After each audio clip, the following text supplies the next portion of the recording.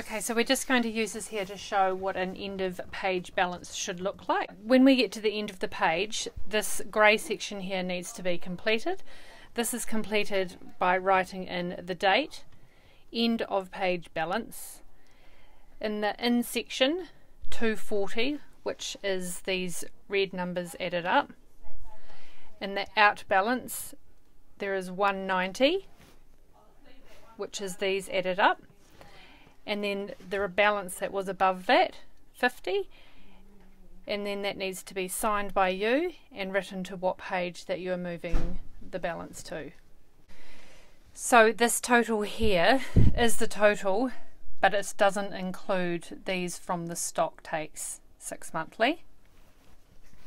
And this balance here should also be the in minus the out. So if this doesn't match the above line, then there is a discrepancy somewhere above.